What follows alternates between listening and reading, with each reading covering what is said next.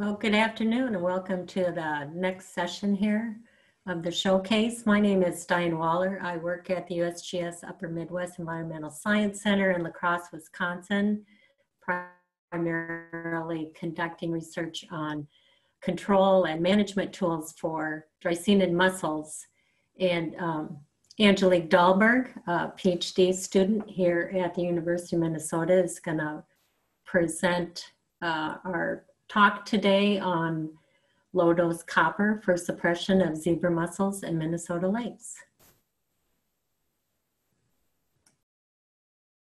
Thanks, Diane, for that introduction, and thanks to everyone in the audience today. We probably will still have a few people join since it's just 2:30 right now. But thanks for everyone for attending and for your interest in this work. So today I'm going to talk about our research on using a low dose of copper to suppress zebra mussel populations. Before I get into our work, I want to acknowledge Jim Luma. Jim was the project manager until last year and really spearheaded this project. Today, Diane is in that role, so when I conclude this presentation, she and I will both be answering questions.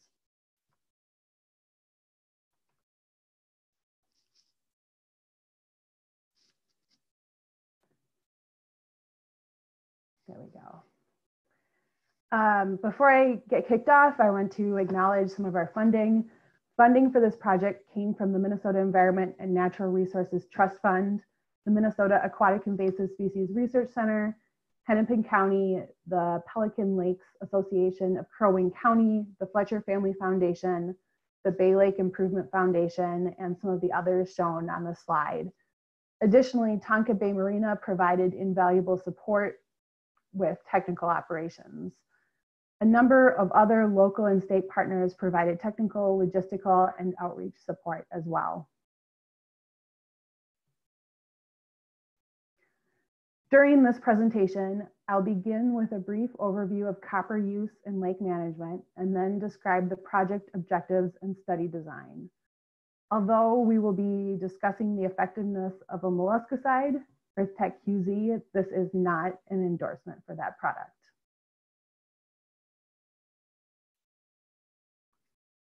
If you haven't encountered zebra mussels, they are small, striped, two-shelled mollusks that can cause harm to some of Minnesota's water ecosystems.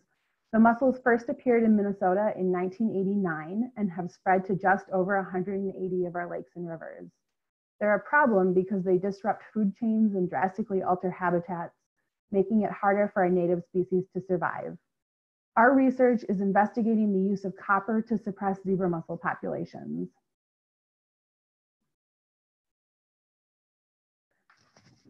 So a little bit about copper. Copper competes with ions at the gill membrane to disrupt osmoregulation in fishes and invertebrates, and it's toxic to aquatic organisms at certain concentrations. This means that copper may be an excellent tool for reducing zebra mussel populations, but it may also have negative impacts to desirable native species. Copper has a long history of use in aquatic systems. Copper plating was and still is used to a certain extent to prevent biofouling by organisms that attach, including zebra mussels. Copper sulfate has been used for over a century to control algae, nuisance vegetation, and snails. Early treatments involved pulling burlap sacks full of copper sulfate crystals behind boats. Today, our technology is hugely improved, but the general application process looks remarkably similar. In Minnesota, we've used different forms of copper to attempt to eradicate zebra mussels since about 2011. Some of the treatments have been done as part of a larger project involving multiple toxicants, such as potash and Zequinox.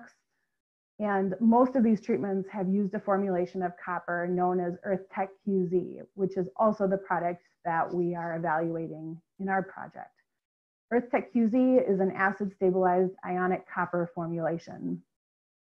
The treatments listed on the slide all targeted the adult stage of zebra mussels and used up to 1 milligram of copper per liter, which is the maximum allowed amount on the label. And all of these were in enclosed partial lake treatments in Minnesota. Treatment with EarthTech to a 12-hectare lake in Pennsylvania in 2017 was reported to successfully eradicate all mussels from the quarry that the treatment was done in. It was applied 3 times over 37 days at 0.44 milligrams of copper per liter, which was about half the labeled concentration. And long-term monitoring will confirm whether all zebra mussels were killed in that quarry. So all of this work has been leading up to our project. So we know that copper concentrations of 1 milligram of copper per liter are toxic to adult zebra mussels. Recent research in the lab and the field further suggests that veligers, which are the larval life stage of zebra mussels, are more sensitive than adults are to copper products. In 2016, Mike McCartney, part of MASERC at the time, conducted trials with copper in enclosures to compare sensitivity of adults and veligers. He found that the concentration that would kill 50% of the veligers was 64 times lower than the concentration that would kill 50% of the adults. He also found that the concentration that would kill 99% of veligers was 18 times lower than the concentration that would kill 99% of adults. In another study, Renata Cloudy reported that the concentration that would kill 50% of veligers was 53 times lower than the concentration that would kill 50% of adults. So in summary, we know that copper concentrations of 1 milligram of copper per liter are toxic to adult zebra mussels. And we know that veligers are much more sensitive and die in much lower concentrations of copper. Currently, EarthTech QZ is registered for use in open water to manage zebra mussels. Past efforts in Minnesota lakes have shown that it will kill them. However, as I mentioned previously, while copper can be an excellent tool for reducing zebra mussel populations, it can also have really negative impacts to desirable native species.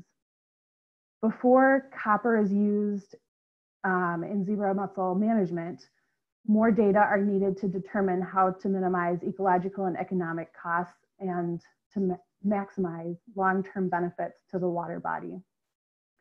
So the objectives of our project were to evaluate the effectiveness of very low dose concentrations of copper for veliger suppression. Additionally, we wanted to measure the response of non-target organisms to the treatment.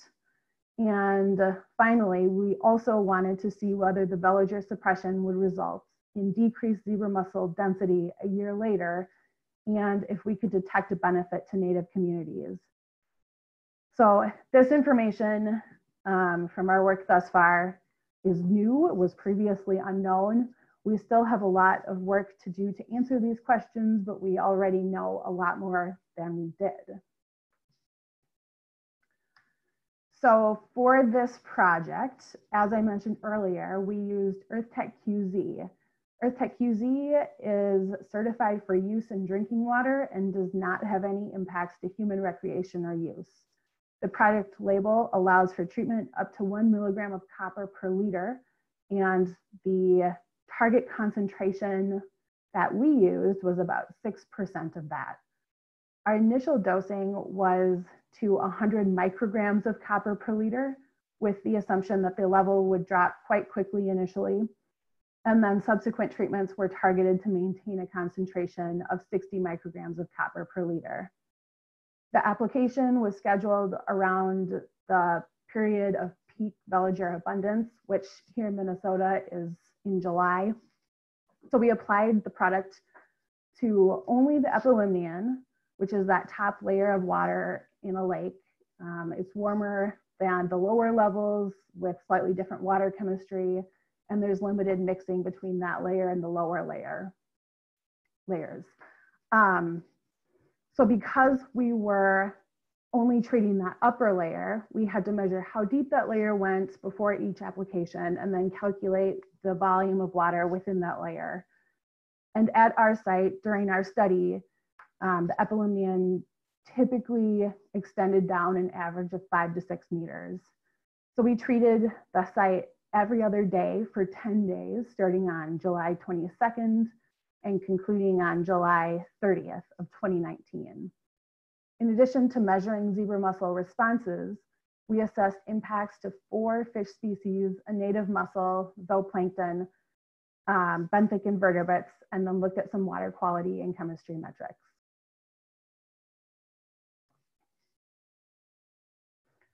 The study was conducted on Lake Minnetonka, which was well suited for this study.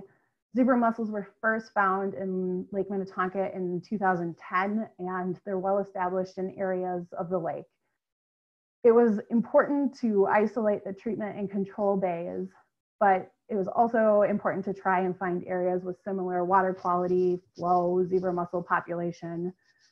And the complexity of Lake Minnetonka allowed us to find 2 separate areas to use, one as a control site and one as a treatment site. So I've shown a map of Lake Minnetonka on this slide, and you can see both of the bays that we used for this. There were differences in size and bathymetry of the bays, and some noticeable differences in substrate types. So as in any field situation, conditions were not perfect, but the lake was still well suited for this. So Robinson Bay was our control bay. Robinson Bay had a surface area of 37 hectares, a maximum depth of 19 meters, and the bottom substrate ranged from sand to gravel.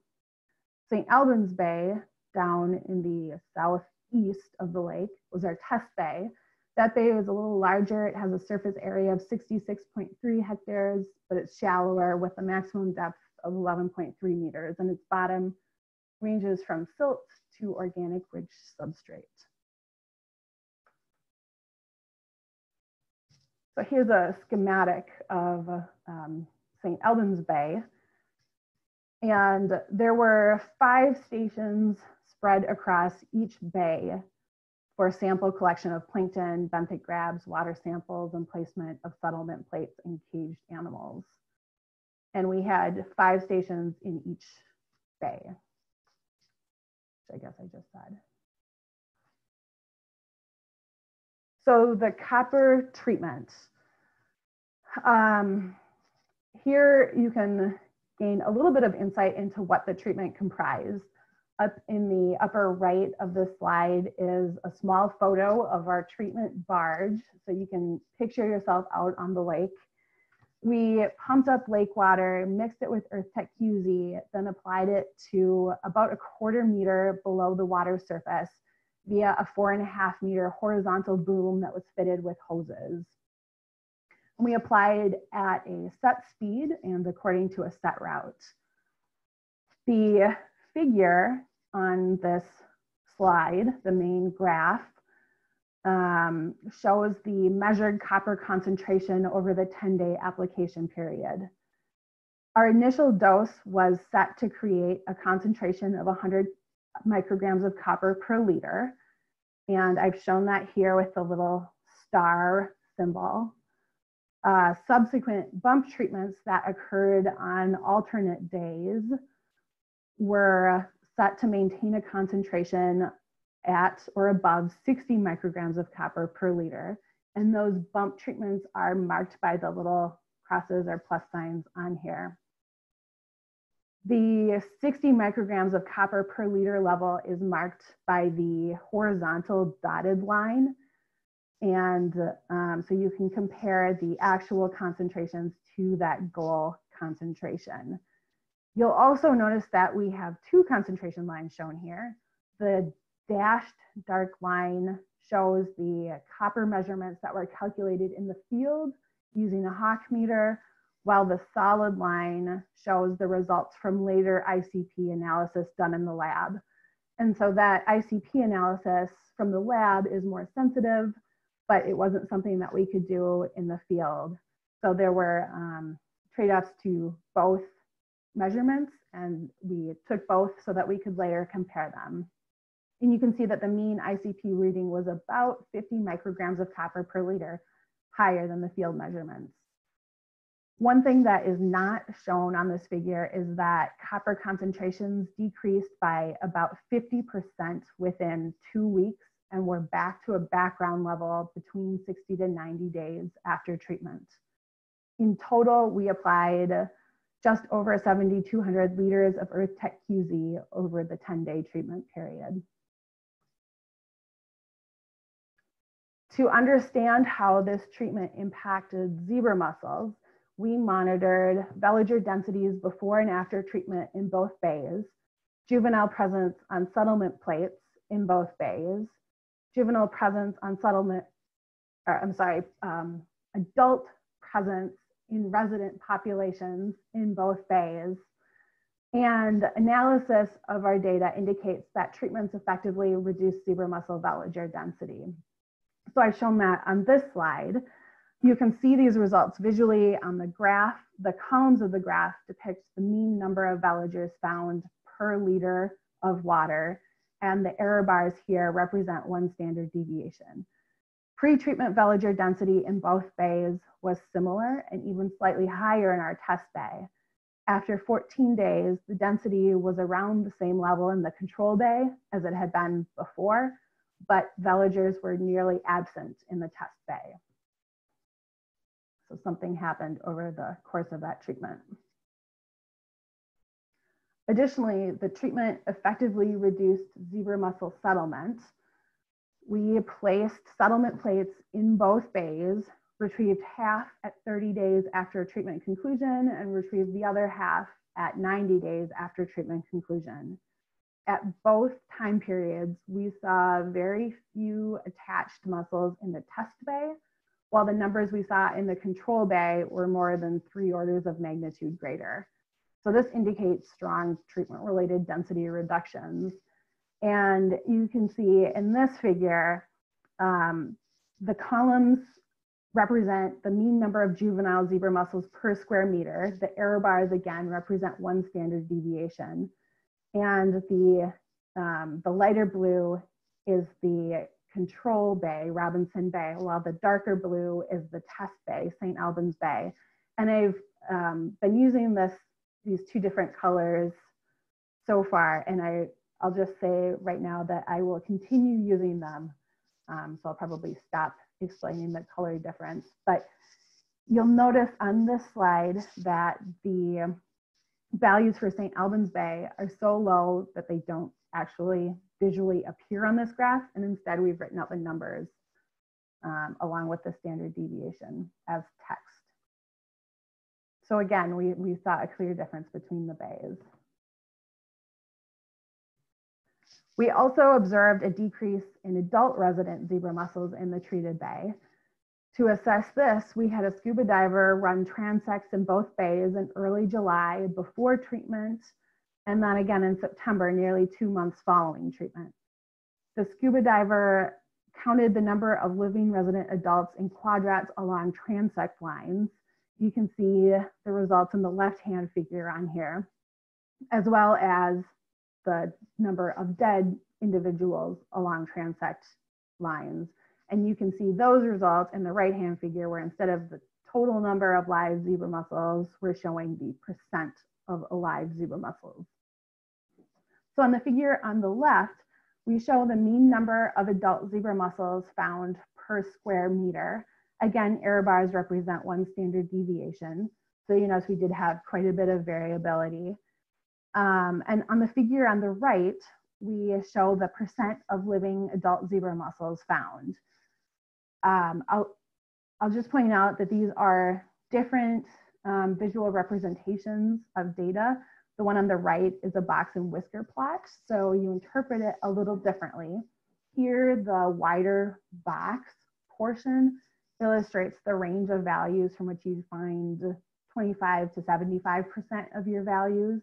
And then the thinner lined whiskers that go up and down from that box illustrate the full range from minimum to maximum values, with some identified outliers represented by dots. So prior to treatment, we saw similar densities in living adult zebra mussels. And after treatment, we continued to see high numbers of living adult mussels in the control bay. But the density and percent alive both declined by 2 orders of magnitude in the treated bay. And the later slide will show that the survival of caged adult zebra mussels held near the sampling buoys was also reduced in the treated bay. So these are the resident uncaged zebra mussels that we're showing here.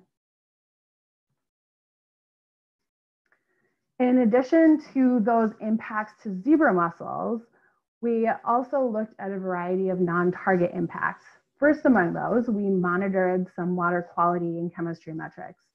We observed a slight depression in dissolved oxygen in the treated bay after exposure. However, it didn't ever drop to a level that would cause harm to aquatic life. On this slide, I show the results for pH and dissolved oxygen readings. Along the vertical axes, you can read the value or concentration of those metrics, and along the horizontal axes, you can identify which date we took the reading at. And then on the right, I've listed some of the metrics we took that are not visually shown here. So I only picked 2 to show on the slide. Overall, our water quality parameters remained similar throughout the study period. All water quality constituents required for the US Environmental Protection Agency's biotic ligand model were collected as planned and can be used to determine comparable copper concentrations in waters with different chemistry profiles. And I mention that because I will talk more about that model later in this presentation. So just know we collected a bunch of water quality and chemistry data. We found some impacts to algal productivity as measured by chlorophyll A. Chlorophyll A samples and Secchi disk depth measurements were collected and measured 1 day prior to initial treatment, 1 day after the first day of treatment, and 14 days after treatment concluded. In the treated bay, both chlorophyll A concentrations and Secchi disk depth indicated a substantial treatment-related increase in phytoplankton immediately after treatment, followed by decreases seen 14 days after treatment. Meanwhile, the control bay exhibited an increasing trend in chlorophyll A concentrations and a decreasing trend in Secchi disk depth measurements over the sampling times, indicating a steadily increasing phytoplankton community. And I've kind of shown those with the 2 arrows over on the right-hand side. These trends in chlorophyll concentration are also shown in the graph here. We found a decrease in the abundance of both benthic invertebrates and zooplankton. We counted benthic invertebrates in Ponar grab samples. Again, 1 day prior to initial treatment, 1 day after initial treatment, and then 14 days after treatment conclusion. In the control bay, abundance increased at each sampling point. In the treated bay, the opposite occurred, and there was no detectable difference in abundance between the sampling periods. And the figure for the benthic invertebrates is shown here on the left. Columns represent the mean number of invertebrates per liter, and error bars represent 1 standard deviation. We also counted zooplankton using plankton toes. We conducted those again along that same time frame, 1 day prior to initial treatment, 1 day after initial treatment, 14 days after treatment conclusion. In the control bay, zooplankton density was greater 14 days after treatment compared to the pre and 1 day after treatment numbers. And there was considerable reduction in the density of native zooplankton in the treated bay, both immediately after treatment and at the start of recovery 14 days after treatment. Zooplankton density is shown in the right-hand figure. Again, columns represent the mean number, this time of zooplankton per liter, and the error bars represent 1 standard deviation. We're also doing some community composition analysis on these numbers, and that those results are still pending. In addition to those organisms we monitored that were already living in the lake, we also monitored caged fish, native mussels, and adult zebra mussels. So we placed fat bucket mussels, fathead minnows, bluegills, largemouth bass, yellow perch, and adult zebra mussels in independent cages beneath each buoy in each bay. The cages went in the day before treatment and were retrieved the day after treatment concluded. Survival was calculated based on the number of stocked organisms, not the number recovered, and sample sizes were either 4 or 5, with each sample being located at a buoy. And we did have some loss, which is why some of them are 4 and not 5. So the figure on this slide shows the percent survival of each species we observed, and the error bars represent 1 standard deviation. We saw that yellow perch and largemouth bass had similarly poor survival in both bays, maybe due to handling and holding stress. And I do want to note that there was some handling stress during stocking. There were additional stressors at the buoy locations, from shallow depth to predator presence, turbulence from boats. There were kind of a variety of factors at play there. So it certainly was not like perfect conditions for the fish. Additionally, we had some challenges arise with recovery of our fish. For example, mortalities may have happened early, tissues were degraded and consumed by other individuals within the enclosures. Often what we saw was that we put in a certain number of fish and we got back a different number of fish, and we're not 100% sure of what happened during that time period. And so this limited our ability to accurately determine mortality without making some assumptions. And that's why survival, we're just noting that survival was calculated based on the number of stocked organisms. A main takeaway, though, is that treatment-related mortality was most apparent for zebra mussels and fathead minnows. One other thing to consider is that the survival of adult zebra mussels was still greater than 60% in the treated bay. But this was only 1 day following treatment. And when we look at the scuba survey of the live resident zebra mussels in the bay and the high mortality rates there, we think that there was likely some delayed mortality. And there may also have been delayed mortality of native mussels. Oops.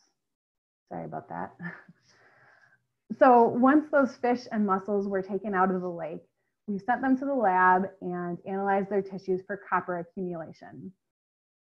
So as you look at these data presented here, bear in mind that the sample size, again, is less than or equal to 5. But in the treated bay, we saw that zebra mussels accumulated the most copper of all of the species in their soft tissues, with an average of around 40.9 micrograms per gram, followed by native mussels. Fathead minnows in the treated bay had tissue copper concentrations an order of magnitude higher than those in the control bay, and also appreciably higher than the other fish species. The copper tissue concentration correlates to toxicity for zebra mussels and fathead minnows, and native mussels have lower filtration rates, and so likely accumulate less copper. So in summary, from this work in 2019, we see that treatments effectively reduced zebra mussel veliger density, juvenile mussel recruitment, and live zebra mussel density in quadrat samples. Non-target impacts varied. We saw relative zooplankton mean density reduced immediately after treatment, although it showed some recovery at 2 weeks later. Chlorophyll A concentrations increased after treatment, and survival and copper residue in fathead minnows suggests potential sensitivity in that species. So next steps. Moving forward from this, we want to learn what the long-term responses of zebra mussels and non-target organisms are to copper, and if we can effectively apply less copper. So we're continuing monitoring in Lake Minnetonka this year and next year, And we would like to add a second lake to our study to increase our understanding of this. So for that second lake, we know that copper toxicity changes with water quality and chemistry, and we know that we can predict copper toxicity using different models, including the biotic ligand model, which is a model used by the US EPA to determine copper toxicity levels.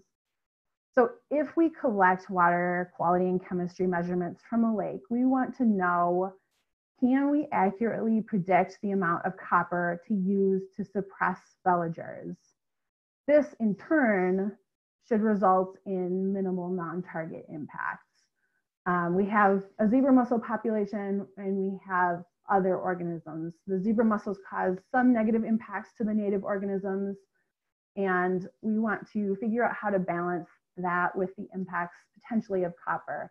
And so we're hoping to figure out what the least amount of copper we can use would be. So a little bit more about the biotic ligand model. And I alluded to this way back at the beginning of the talk.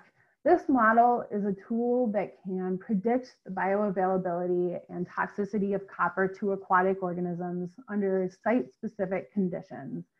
It's used by the US EPA as an acceptable criteria derivation method. We know that water chemistry in lakes and rivers is variable, and we know that copper toxicity changes with water chemistry. Many factors, such as copper concentration, water chemistry and temperature, exposure time, can all mediate copper's effects in species-specific ways. In general, copper pesticides are more effective at higher water temperatures with longer exposure durations. And because copper competes with other cations to bind to the gills of aquatic organisms, copper is less toxic in harder waters and waters with higher pH and greater alkalinity, where there's more calcium to compete with. The biotic ligand model uses pH, dissolved organic carbon, calcium, magnesium, sodium, sulfate, potassium, chlorine, alkalinity, and temperature, which I've all listed on here, to predict toxicity to freshwater organisms.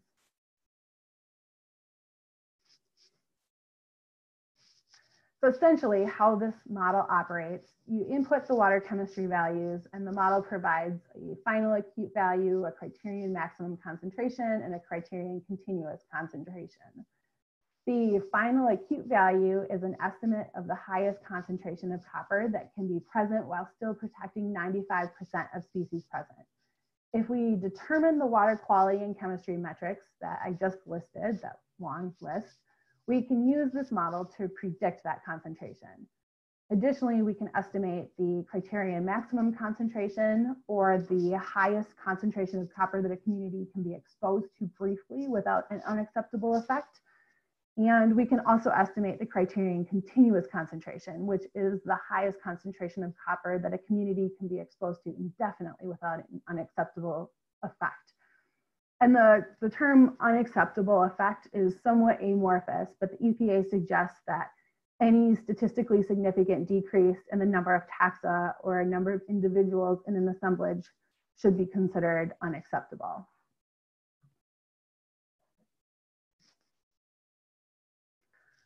So for this work, what we want to know is, can we use the water chemistry of a given lake to predict the concentration of copper we want to use to control an organism, zebra mussels, to a certain level? If we know something about the mortality impacts to an organism, zebra mussels, under certain conditions, we should be able to extrapolate and predict similar mortality impacts to that organism, zebra mussels, under different water chemistry conditions. So I'm not going to go into this too much further, but we have some options for predicting the lowest possible concentrations for copper. So this year, we are conducting 1-year post-treatment monitoring on Lake Minnetonka. That includes settlement plates, scuba transects, veliger tows, benthic invertebrate grabs, zooplankton tows, and chlorophyll A collection. We plan to continue post-treatment monitoring next year on Lake Minnetonka as well. And as I mentioned, we are planning ahead for working on a second lake. So our plan is to take water quality and chemistry measurements next summer, predict concentrations that would be toxic to veligers, and then test those predictions in a lakeside trailer lab setting. And we'll do some preliminary monitoring of the lake to establish baseline conditions. That information and those tests would then inform a treatment in 2022 that would be similar to the Minnetonka treatment. There'd be a control and a test site, and we would use the 2021 findings to inform all of that work. So ultimately, our research goals looking forward are to determine the long-term responses of zebra mussels and non-target organisms to copper, and to test the biotic ligand model and other bioavailability models to determine if we can predict a site-specific lowest dose possible to suppress veligers while minimizing non-target impacts. And just a little sneak peek of some of our 2020 data, fresh out of the field. This spring, we placed settlement plates out in both bays. We placed 6 separate settlement plates at each buoy. There were 5 buoys in each bay. On August 31st, we collected half of the settlement plates, or 3 from each buoy. The second half, the other 3 from each buoy, will be retrieved in early October. On each plate, we counted the number of zebra mussels per square meter, which is the same process that we did last year. We don't have our October numbers yet, but looking at our end of August time period, we see that zebra mussel densities are much higher in our control bay for both years. And zebra mussel densities are higher in 2020 than in 2019 in both bays, respectively. You can see this figure on the slide here. The columns represent the mean number of zebra mussels per square meter on the settlement plates. We have incomplete data at this time. The October numbers will shed more light on this, as well as additional settlement plates that we place in both bays next year. And it also is important to remember that these are bays of a larger lake, and so there is a lot of movement across the lake or between the bays and the rest of the lake. In addition to the settlement plates, we conducted scuba transect surveys, just as we did in 2019. And our results are shown here. As before, these are box and whisker plots. So again, we're looking at 25 to 75% of the data in the box portion. The percent of adult zebra mussels in Robinson Bay, which was our control bay, is relatively constant across the observation periods. But in our test bay, we see a similar percentage pre-treatment to the Robinson Bay levels, and then very few living mussels post-treatment. And in 2020, there were actually no live adults found in quadrats along transects. So it will be interesting to see how things continue with this work. And I guess at this point, we welcome questions and discussion. Thank you. Thank you, Angelique. I just want to invite our participants to enter questions in the chat or the Q&A. And we do have a question already from Christopher. Do you sample submersed aquatic vegetation as part of this project, or was it not present in both bays? Inverts, zooplankton, and algae could all be related to changes in vegetation composition and abundance. Thanks. There was vegetation present in both bays, and we did not do any monitoring associated with this project.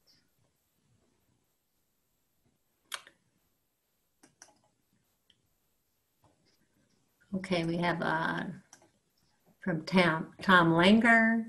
Your research shows promise to the copper technique in reducing the presence of zebra mussels. However, there's always costs and additional factors to consider in pursuing a treatment, i.e. mortality to native species. To that I ask, what is the density of zebra mussels in which ecosystem level degradation begins? Or phrased differently, to what density should managers target when controlling, not eradicating zebra mussels, to judge effectiveness and to know when they have done enough and can move on to other AIS concerns? Yeah, that's a great question. And Diane, I know you and I have discussed that. And we have this discussion a lot, yes. It's so hard because it's really, I mean, that's a management question, and we are doing the research portion and not the management portion. But yeah, I don't know. I mean, it's really dependent on the water body and the goals of the community and the goals of the managers.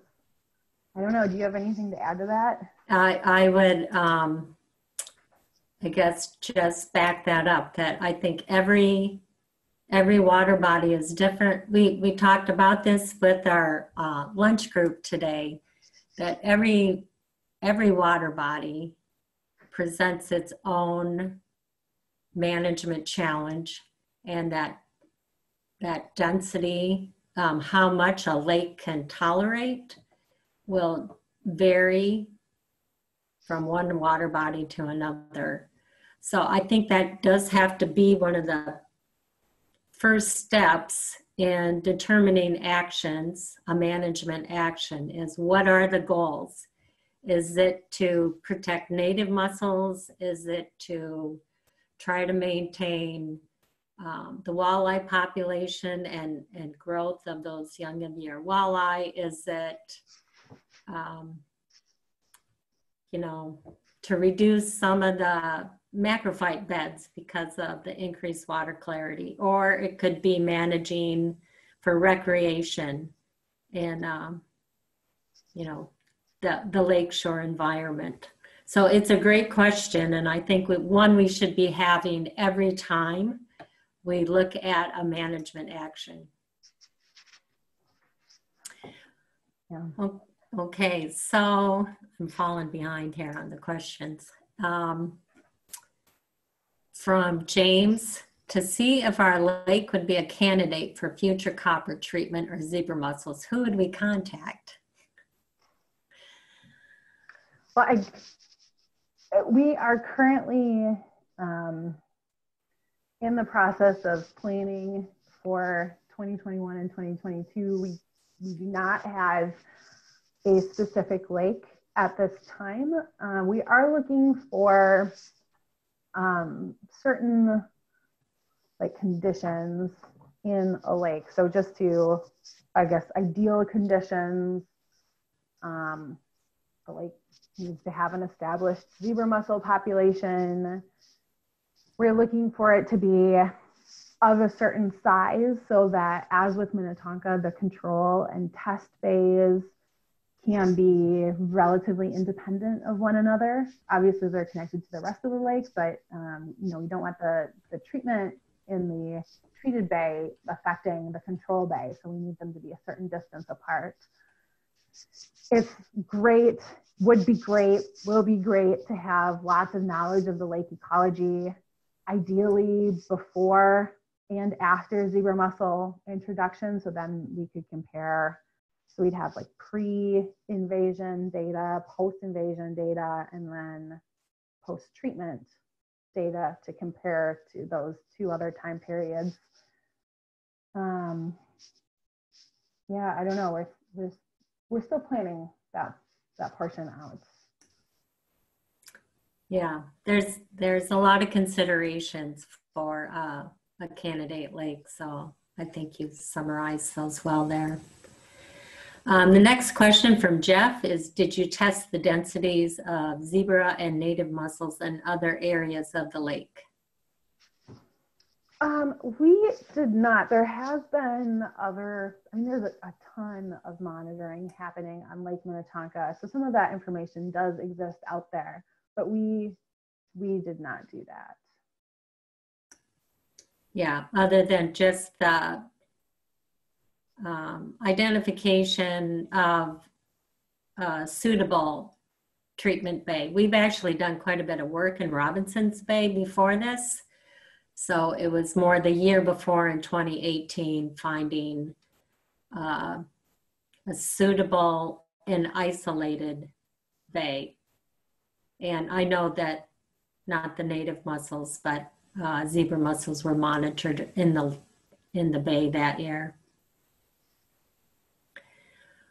The next question from Frederick, what is the most challenging aspect of this study? Oh, that's a great question. Gosh, we should both answer that. Go ahead and go first. Yeah, what is the most?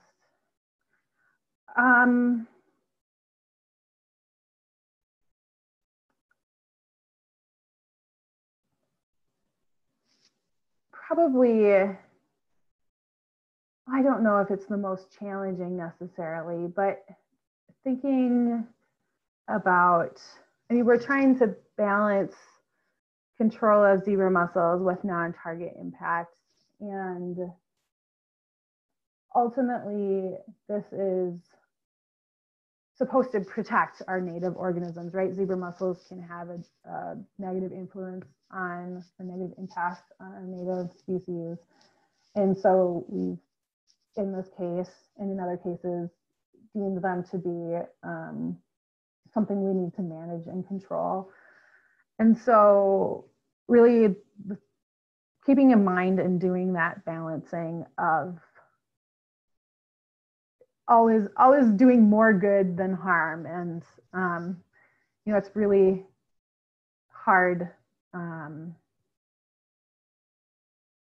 I guess just trying to find that out. And we based our 60 micrograms of copper per liter on some of the previous work that had been done in Robinson's Bay.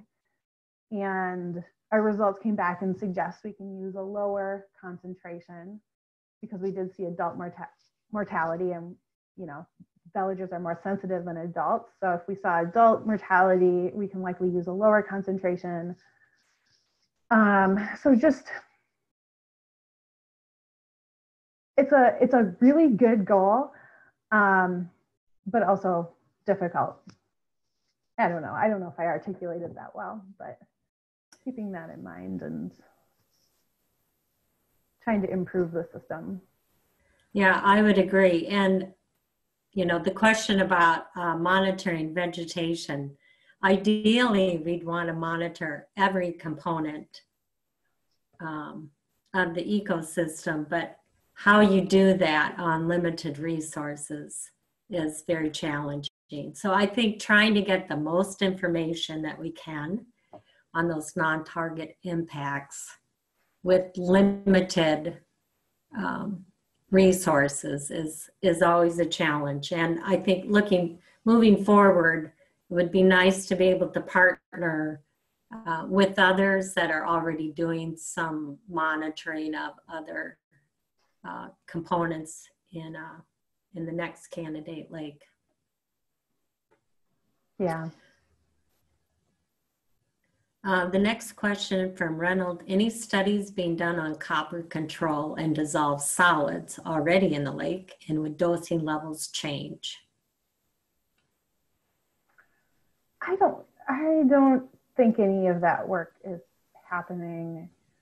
I did a little bit of post analysis looking at how copper toxicity changed over the course of the 10-day treatment. but we didn't do any of that dissolved solid work. And I don't know that anyone else has done that. No, we have not done it, and I would expect that it would change dosing levels, the effective target dose, that it would change with higher suspended or dissolved solids. Another question, let me see if I lost it here. This is from Frederick, have you done or considered other chemical treatments other than copper? Yeah, I think, Diana, copper is the only thing that I have worked with, but I know you have done quite a bit of work with other molluscicides. Yeah, so we have actually conducted quite a bit of work on a biopesticide called Zequinox. So this is a killed bacterium that is actually pretty selective for dry-scented mussels. There's challenges with it in that it's quite expensive and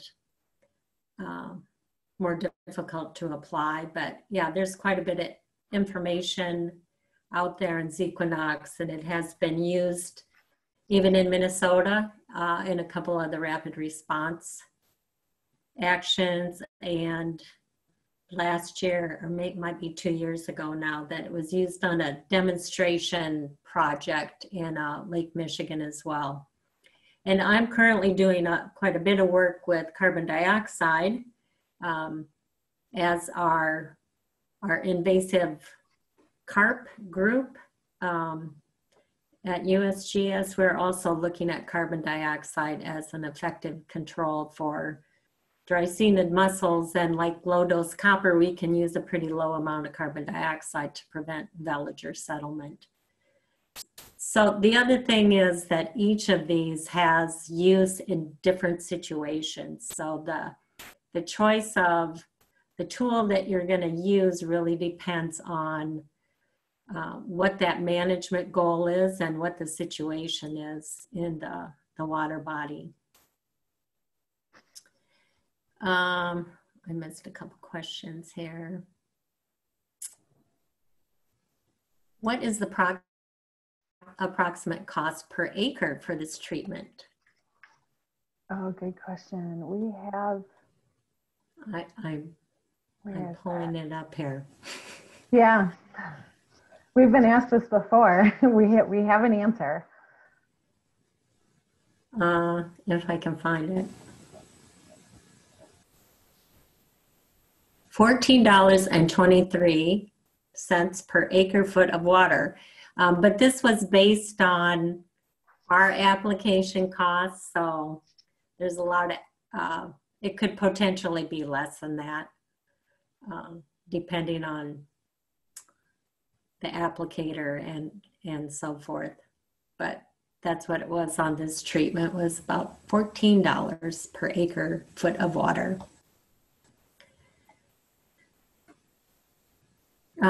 So another question from Frederick, were you monitoring for total copper or dissolved copper? Total copper.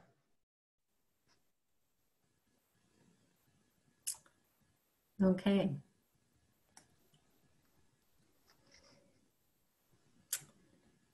I think we've covered all the questions so far. We still have a couple more minutes if anybody has any additional. Yeah, that's great. And if folks do have questions later, our contact information is up here. Feel free to email. There's also more information available at the 2 websites that are shown here. So we are happy to talk more. And thanks everyone for joining and for the great questions.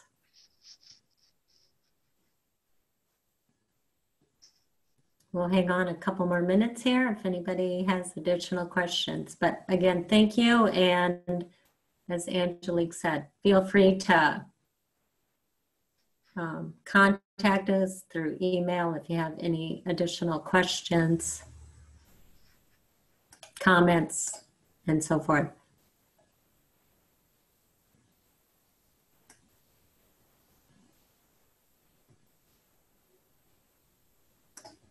Oh, here's one more question from Jessica.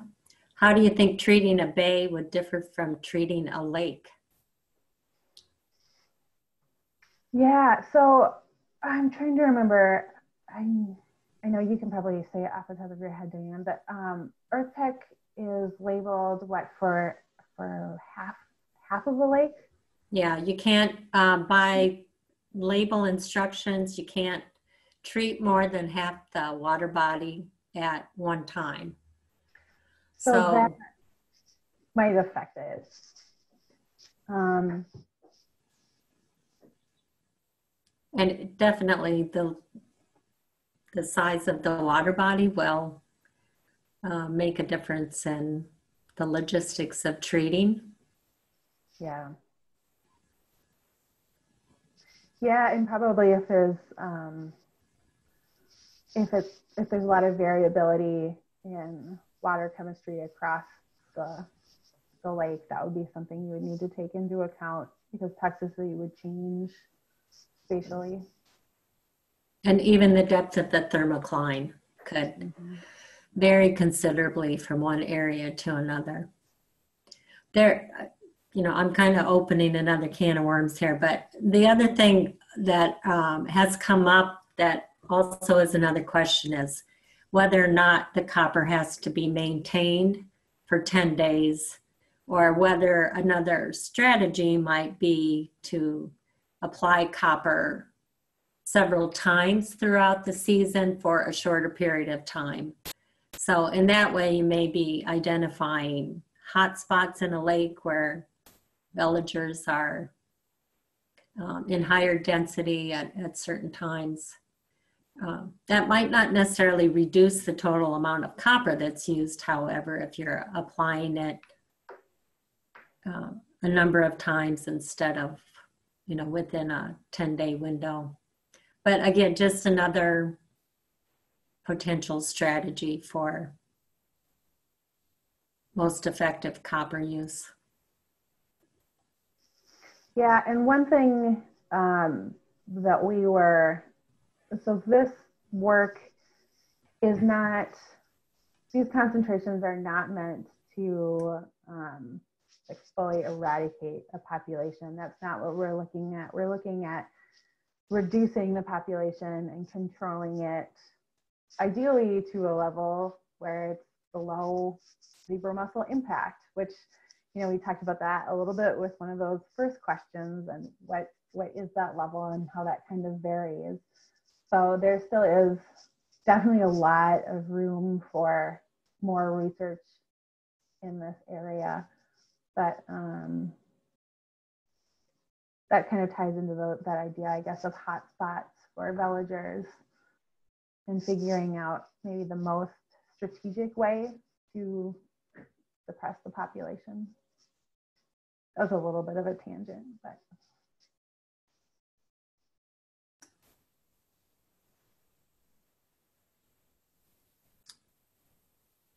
Okay, well, I think we're coming to the end of our time here. If there are no more questions. Oh, wait, there might be.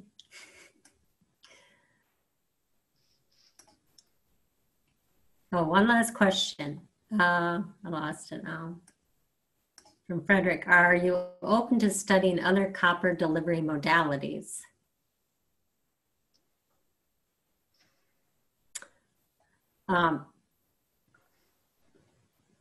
Probably not as a part of this study, but I think, yeah, there's always that possibility. Yeah, and like I just said, I mean, there's so much room for additional research. So it's definitely a possibility, not for this, but, for another study. Yeah, actually, that was one of our focuses when we were looking at working with Zequinox was different application methods to try to maximize exposure of zebra mussels to the Zequinox and not other organisms. So yeah, that's definitely another area of research.